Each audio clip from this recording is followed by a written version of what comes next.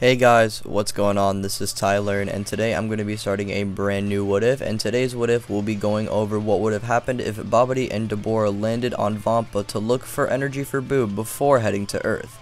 Now before we go into the actual story, I would like to give a quick shout out to Cobbs for everything he's been doing for this channel. You know, with the art and all that stuff, it just helps out a lot, and really I just appreciate him a lot, so I decided to give him a shout out here. Be sure to check out his Twitter page down in the description. Now with that being said, let's dive into part 1 of what if BROLY was found in the BUU saga. Hey, collecting rings like a Sonic. Bitches wanna party. Virus getting heavy, so got 'em on a diet. Yeah, flex like I'm Hogan. Yo, bitch coming over. We respect.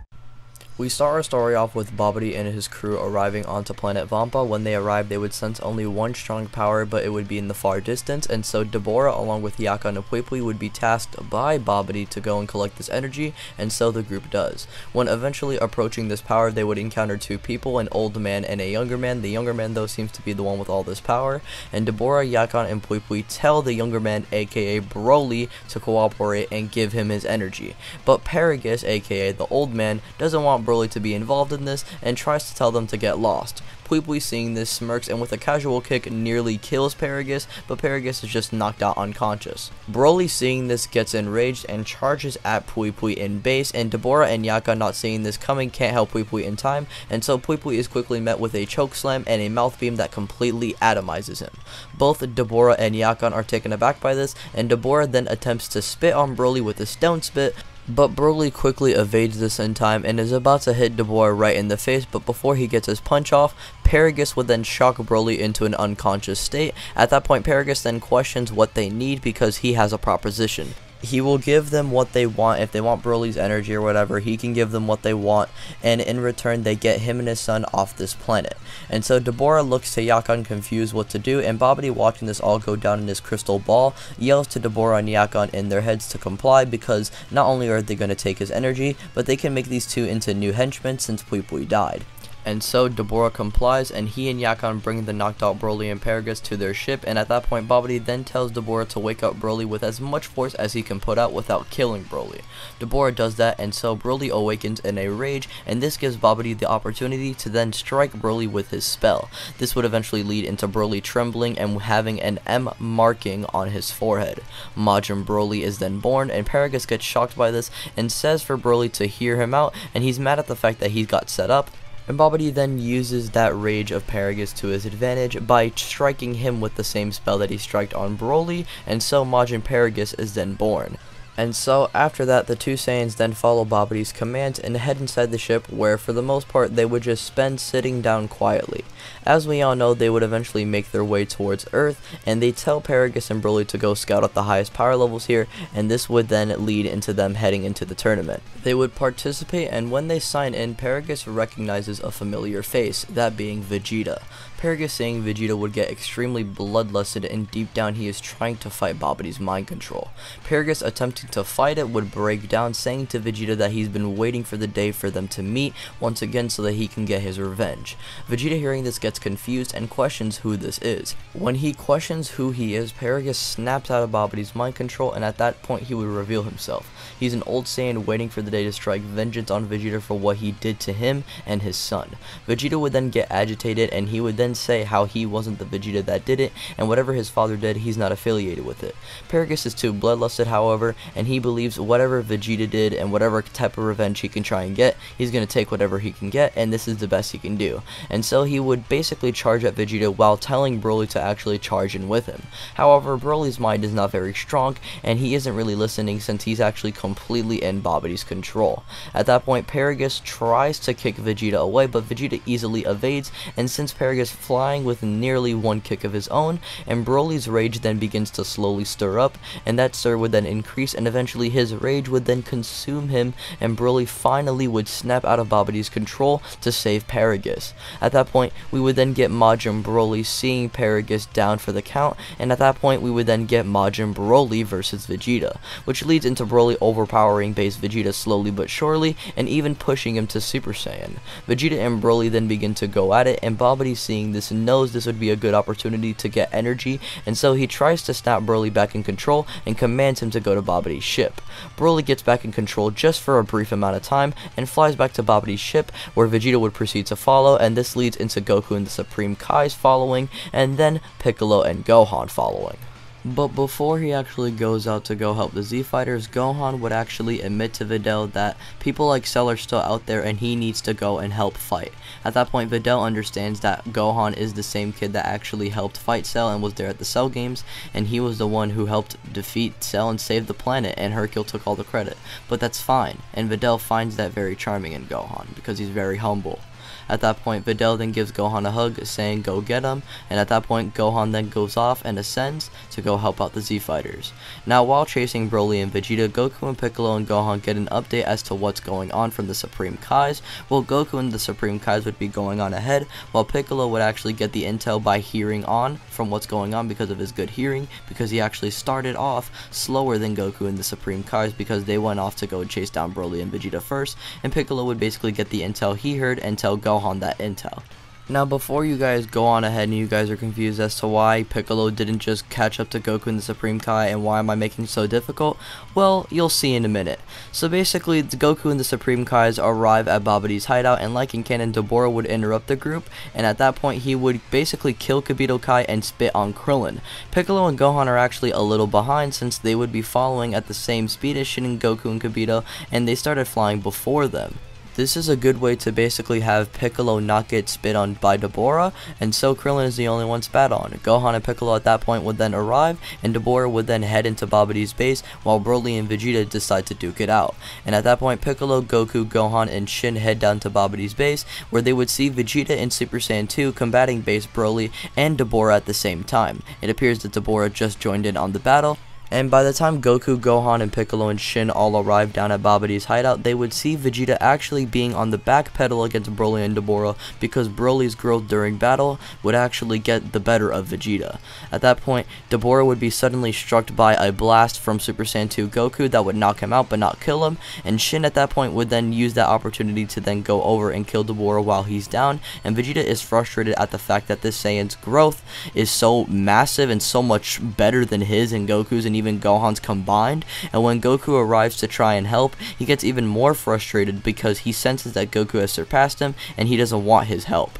At that point, Babidi senses these emotions within Vegeta, and Majin Vegeta is still born, similar to that of canon. Now, when Vegeta is possessed, Paragus would actually arrive back at Babidi's base by that time, and at that point, he would rush at Vegeta with everything that he's got, showing him no mercy, and as he charges down, Vegeta just smirks watching him, and he then lifts up his hand at the last second and meets with Paragus' face, firing a powerful ki blast that would engulf Paragus' face, killing him instantly. Paragus is killed, and Broly, witnessing this, would be beyond control at this point, and Broly roars out loud, transforming into a Super Saiyan, and the sheer energy he's giving out would be way more than enough to revive BUU. And so, right as Broly turns super, BUU's egg would hatch, releasing the monster himself, Majin Buu. Now, when BUU is released, Goku feels both powers and understands that Broly is a much bigger threat, even surpassing his Super Saiyan 3 form casually. Even though Majin Buu is a strong threat, he's not as strong as Super Saiyan 3 Goku, and Broly's even stronger than that, so Broly's a bigger threat, obviously. Gohan says that he and Piccolo will do their best to actually stand against BUU and basically stall, because they need to worry about Broly and need to focus on him. At that point, Goku nods as he then tells Vegeta that they'll have to work together, and Vegeta would just power up, saying forget about it, as he then tries his best to stand up against Broly, but he would just meet with a choke slam and a mouth beam to the face that doesn't kill him, but it does some really bad damage on him, and he is reverted to base instantly.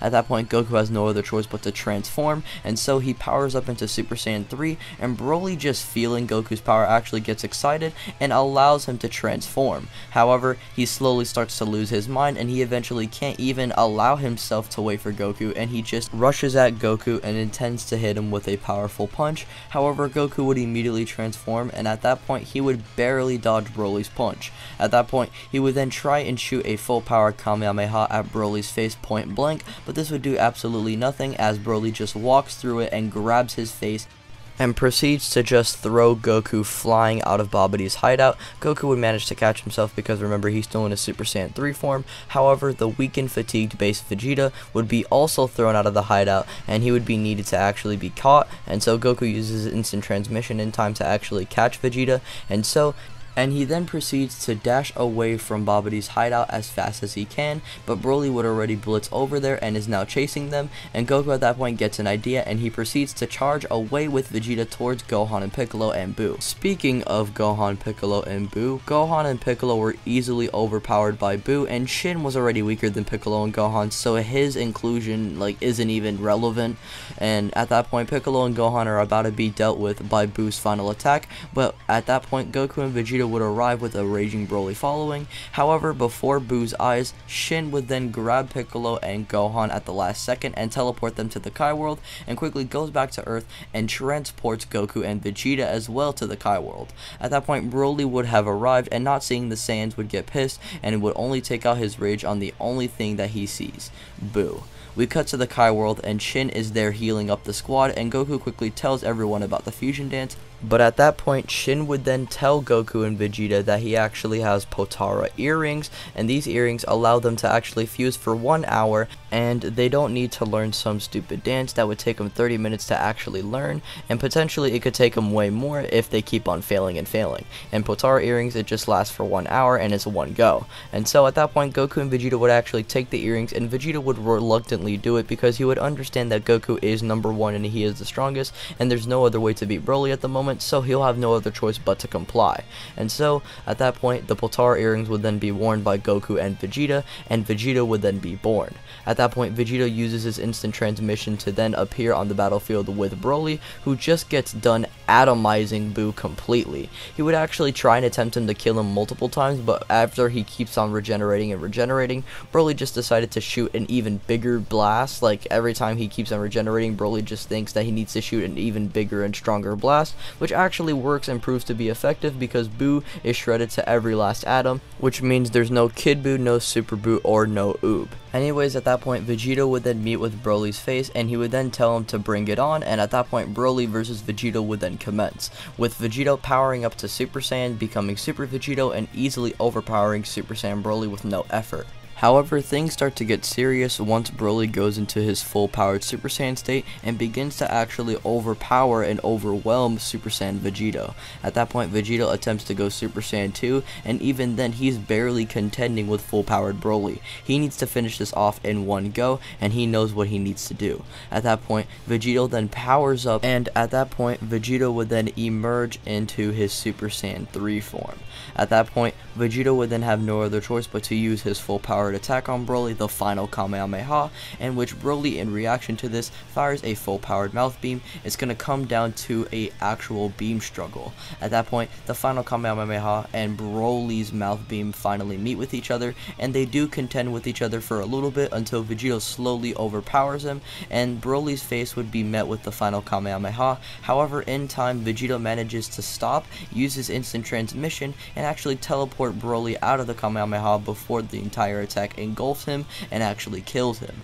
Broly is defeated, but Vegeta wanted to spare him because Broly didn't do anything wrong and he wasn't a bad guy. Remember, he had the M marking, same with Deborah and the other guys. The same markings that Vegeta got just by being possessed. And at that point, Babidi would still be shown, but Vegeta being so much more powerful than Babidi, it doesn't even matter, and Babidi is just instantly killed. And the M on Broly's forehead would actually dissipate, and we would just have an unconscious Broly. At that point, Piccolo, Gohan, and Shin arrive onto the scene, and they don't really know what to do with Broly, and Goku actually defends Broly, saying what they're going to do with him, or Vegeta, I mean. And Shin kind of agrees with this. At first, he was willing to kill Broly, but Vegeta kind of convinced him out of it, and Piccolo didn't really know what to do, but since Vegeta brought it up, they might as well just keep Broly around, and Gohan actually agrees with Vegeta on this one, and so it's all decided that Broly's actually going to stay, and whenever he's, not unconscious, Goku and Vegeta are basically going to talk to him and basically try and get to know him and get to understand what happened before Babidi met him. In general, the Z Fighters just feel sympathy for Broly and they want to make sure he's alright, and so they decide to actually take care of him. And eventually 4 years would pass and the Battle of Gods arc would start. However, I'm actually not going to get into that because I'm actually going to get into other things that actually have happened after the BUU saga, or after this version of the BUU saga, because things do happen post-game. However, I will be saving that for part 2 of What If Broly Was Found in the BUU saga. Thank you guys for watching. If you guys did enjoy, be sure to leave a like and subscribe and hit the notification bell in case you are new. And don't forget to follow me on Twitter and join the Discord. My name is Tyler, and I'm going to get up out of here. Peace out. Bye.